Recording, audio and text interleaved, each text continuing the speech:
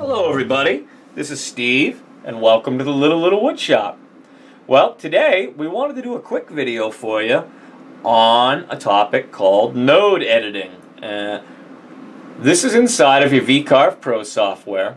In a couple earlier videos we had showed you how to pull in a raster image, a JPEG image if you would, convert it into a vectorized image using a free piece of software known as Inkscape. Well, after that we also gave you another video, and it was how to basically perform the same action, import a raster image, a JPEG image, directly into VCarve Pro itself, use their editing software, the editing part of their software, and trace your bitmap out in VCarve Pro, and basically do the same thing you did in Inkscape. Okay? Now, we also shot a video to discuss the importance with CAD and CAM and how it communicates with a vectorized image over a JPEG.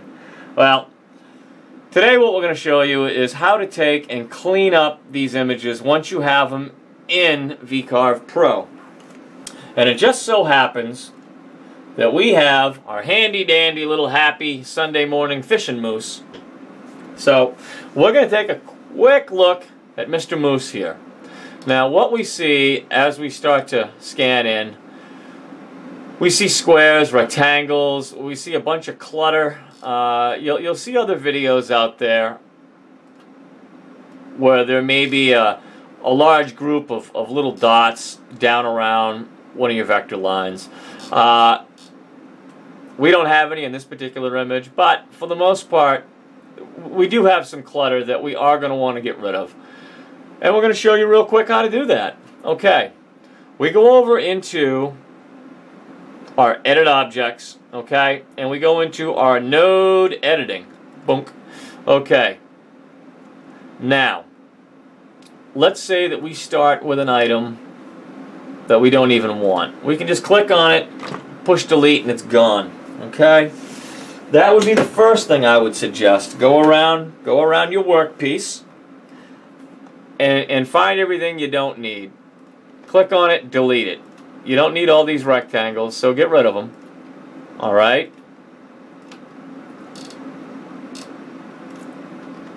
Couple here. Anything that just doesn't look natural, get rid of it. Okay? You don't need it. Alright. Now, for the sake of the example, we won't go too nutty on deleting things because we want to save a little time to show you how to edit the nodes. Alright. Now, these were some of his fishing lures that he had up in his antlers. He's also got some area around his fishing rod and whatnot, as well as his boat. Well, for the sake of the example, what we're going to do is we're just going to show you a couple areas. Okay. Let's go up to his antler. All right. We're gonna look at this this one big fishing lure right here. Now, if we click on him after we've gone into Edit Objects and clicked on Node Editing, we see all our nodes are lit up. Now, you can manipulate your nodes in a couple of different ways. You can put your cursor over it, left click, hold it, and you can drag your entire node wherever you may or may not want them to go, okay? The other thing you can do is you can find a spot where you may not even want your node, and you can right click on him. Your box will break it down so that you can either click on it and hit delete, or you can hit D on your keyboard. It does the same thing, okay? Same thing again, right click, we're going to delete our node. Right click, we're going to delete our node. Well, this one we're going to probably want to rotate him a little, pull him out. We're going to reshape this one lure basically. Okay, right click, we're going to delete him. Right click, we'll delete him. Right click, we'll delete him again. Okie dokie. So here we go. Little by little, we're starting to retweak our fishing lure that Mr. Moose has here. And that's basically all there is to your node editing. Now, let's say for a second that we have a run, and I'm thinking that the fishing pole is probably a little bit better area to show it on. Okay, so let's bring the fishing rod up. Now, we see we've got a piece of pole, a piece of pole, a piece of pole, so on and so forth. Okay, well, what I'm going to do is I'm going to come back in, make sure I'm in my node editing mode. All right, I'm going to get rid of this square. I'm going to get rid of this square. Okay, now, all this can probably go as well, but just for the sake of this example, this is what we're going to do here. All right, now, I want to tie these 5 segments of fishing rod together so that we have one fishing pole, because if we were to go and engrave this right now, it's going to look awful. Okay? So, always zoom in and out. Never lose track of where you're at. Okay, zoom in. We can see that this is the very tip of the rod and the fishing line coming down. Okay? We're going to zoom in and we're going to drop a node. Okay, right click, insert a point. Right click, insert a point. Okay. Now, just like we had showed you in another video, I think on constructing a clock, we did a little node editing in there. But this will be a good refresher. Okay. Now, in order to join these two, we've got to open this vector up. Okay. We're going to right click and we're going to delete this point. We're going to right click. And we're going to delete the span. Now, we have just reopened our fishing pole. Okay? But we need to attach him down to here. Okay. Now, it's not as though we can't delete the span from here to here. It may or may not create a little bit more work for us, okay? But we'll do that just to show you. We'll delete our span. Now, if we grab this node down here, zoom back out, this is the next piece of fishing rod we're on. Grab him, bring him up, okay? Same thing here. Grab this fella, bring this node up. Now don't worry about all your lines and this and that. At the moment, we're worried about getting the fishing rod all together, okay? One step at a time. Now,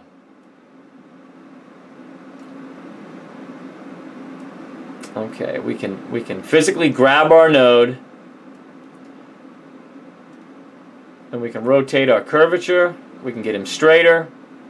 Okay, now I want to attach him to here. Now, we had showed you in a clock video how you can highlight holding down the shift key. Light up both sides of what it is you want to join. Now, we could go down into Edit Objects, Join Open Vectors. Now, I may have too big of a space between each one of these for them to link up. Apparently not. My tolerance was set high enough so that they joined. Great. If, however, that didn't work, we'll show you one other way. Okay? Same thing again. We're going to go to Edit Objects, Node Editing. We're going to insert, we're going to right click, we're going to insert a point. We're going to come over here. Actually, we're going to leave this point. We're going to right click and we're going to delete the span. Now we're going to come down to the next section of fishing pole. We're not worried about getting the rod straight. We're just worried about getting everything connected at the moment, okay? So here, we've only got the one node. Well, in this case, I am going to insert a point on each side of that. Okay. Right click, insert point. In this case, right click, delete this point. Right click. Now you'll notice just below my little cursor, when I'm getting, it looks almost like a little tilde, like the tilde key. It's a little wave there. You know that when you see that, you're going to be able to delete your span, okay? Pow.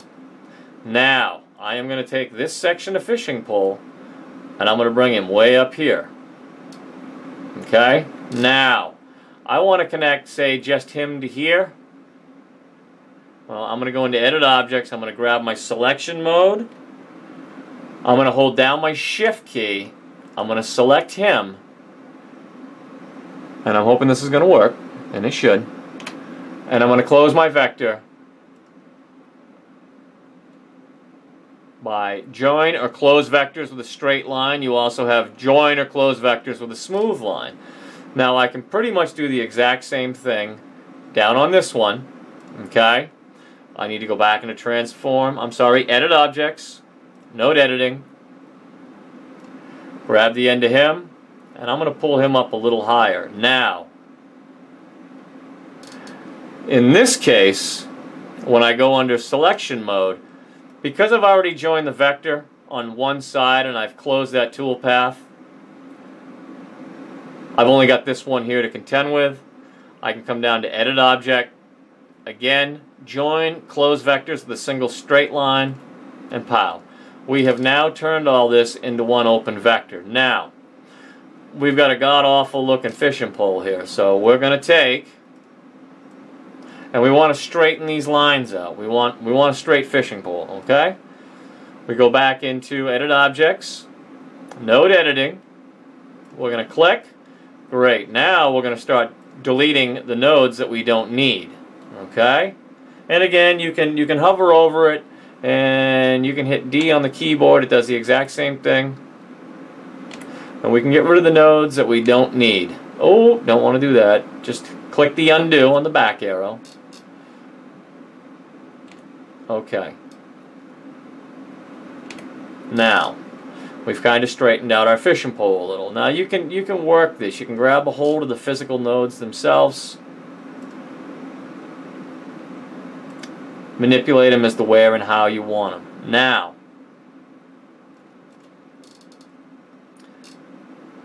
it's definitely a far cry better than it was, but this piece would still need a significant amount of work. You do the same thing to tie in your fishing line all the way down. You clean up his antlers, and in a case like this, if you could have another picture printed out, it would kind of be no different than having reference when you're airbrushing. You know, have a reference picture to reconstruct your nodes, so you've got a pretty good idea as to what it is you're trying to reconstruct. Well, I hope this helped. Again, if you guys have any questions, please feel free to shoot us an email, and we'll try to get back to you as quickly as we can. Okay? You guys, you've been great. Thanks for tuning in, and we'll catch you later. Bye-bye now.